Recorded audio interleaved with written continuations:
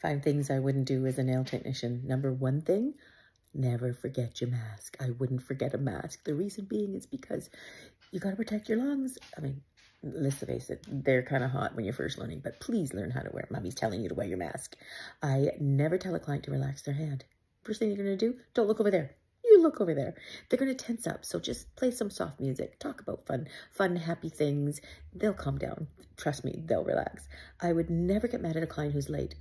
They're late. That's on them. They made that decision a long time ago. I would and do only half a hand and then tell them, believe me, they'll be on time for the next hand.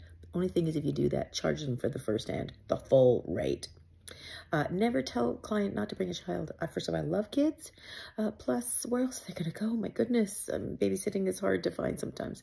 So I love the kids. And I would never choose what shape and length the client wants. I consult with them to find out what they want.